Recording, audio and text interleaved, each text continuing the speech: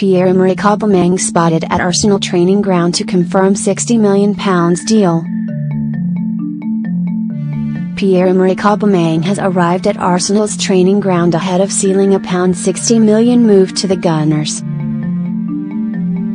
The Gabonese striker will undergo a medical before sealing a big money switch to the Gunners with a £180,000 per week deal on the table. Aubameyang was spotted arriving at Dortmund airport this morning ahead of a flight to the UK.